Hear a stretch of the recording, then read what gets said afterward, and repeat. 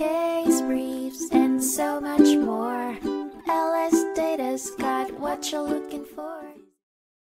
In 2001, the United States Court of Appeals for the Ninth Circuit heard the case of Udd v. Massanari, focusing on the rights of claimants with mental incapacity to understand procedures for review and appeal under SSR 91.5p. Kris Udd, diagnosed with schizophrenia during his military service in 1973, had his disability benefits terminated in 1976. He claimed that the termination violated due process as he had insufficient mental capacity to understand the procedures for requesting a review. Despite receiving disability benefits from the Department of Veterans Affairs and being granted Social Security benefits in 1976, Udd went 18 years without benefits, having been denied a review of the termination. He filed a second application in 1994 and was granted benefits with only 12 months of retroactive coverage. Udd appealed this decision, arguing that the termination in 1976 was unjust.